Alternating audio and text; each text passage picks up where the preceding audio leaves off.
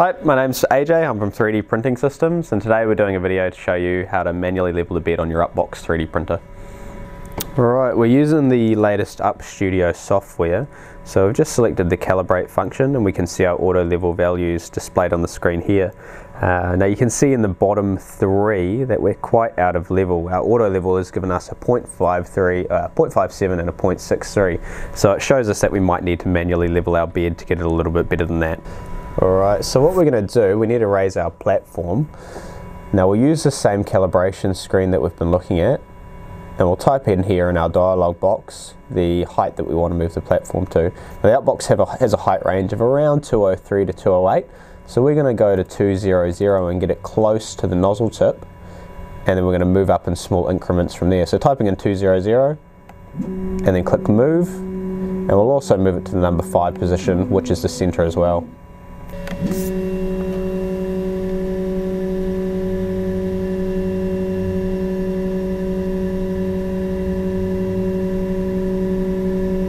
And then we'll click the number 7 button, which will move it to the front left position. So at this stage we're looking to get the platform about 1 to 2 mil away from the nozzle, and we're just going to judge the distance by eye. So looking at my printer at the moment, it looks like it's about 5 or 10 mil away. So we're just going to do it in small increments. I'm going to do an extra 3 mils and we'll click move and we'll have another look. So we've still got quite a way to go. So let's go another 3 mils and we'll go move. And we're looking like we're pretty close now. I might raise it another millimeter. So mine's at 207 now. And we're about 1 to 2 mils away. So we'll stop it there. Alright, so from here, we've got our platform about 1 to 2 mil away. We're going to move it to the number 9 position, or the front right side, to establish if we've got a high corner and a low corner. So moving across now, and already we can see that the right side looks significantly lower than the left. Right, so what we want to do is we want to go either raise or lower the right side, depending on what we need to. In this case it'll be raising the right side so that it matches what we have on the left. So we'll toggle the thumb screws and we'll slacken it off a bit. And we're about 1 to 2 mils away on the left side, so we'll keep going until we hit that point. Now we're getting pretty close there. Right, so now that we're pretty close, we'll raise the platform a little bit more to decrease that distance, and then we can make a finer adjustment. So we'll go 208. Now we want to get closer than a millimeter. So I'm moving mine to 209. And again, notice we're doing it in small increments just so we can avoid accidentally crashing the platform into the nozzle. Now it's pretty close there, I'd say within a millimeter or less.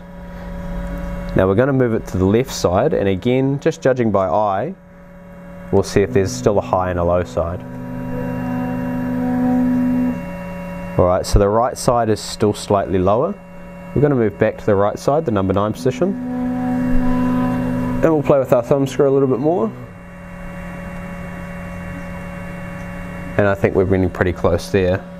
One last check, moving back to the number 7 position on the left side. And that's looking pretty good.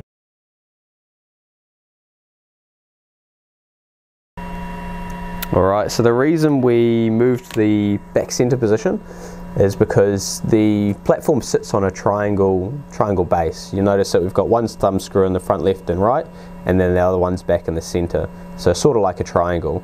Now by doing the front left and right and only the center, the back left and right corners should pretty much be level with the rest of the platform. So from here we're going to go straight into an auto level. And we'll choose the type of board we have, a perforated board.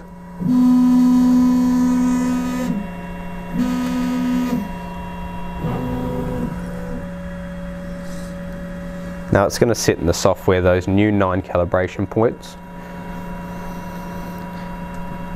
and whether there's any difference between them.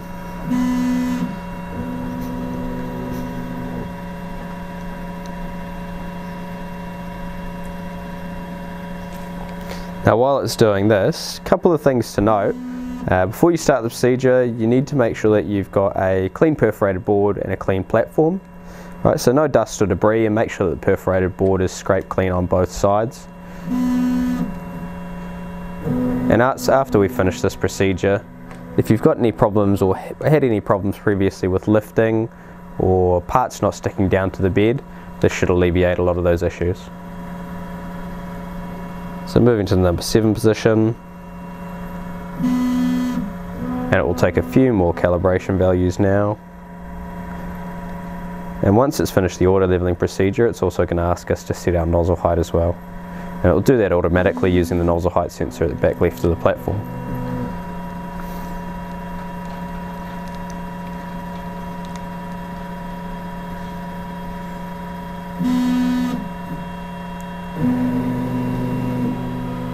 Alright, so process keep going. Now this can take a little while. There's no reason why you can't perform a platform preheat before you start this process.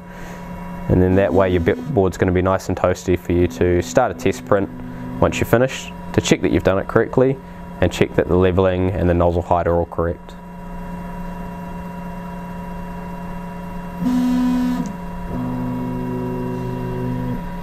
And we're coming to our last position now.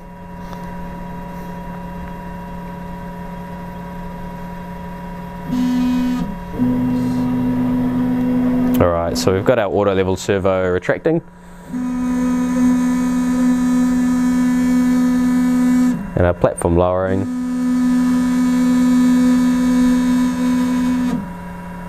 And now it's automatically going to do our nozzle height detect as well. Now don't be worried if your nozzle height is slightly or a bit different to the last nozzle height you had. Because the level has changed, your nozzle height will change as well. And once you've done this procedure once, and if you get it right the first time, you shouldn't have to do this again unless you run into any troubles with your prints or with your printing.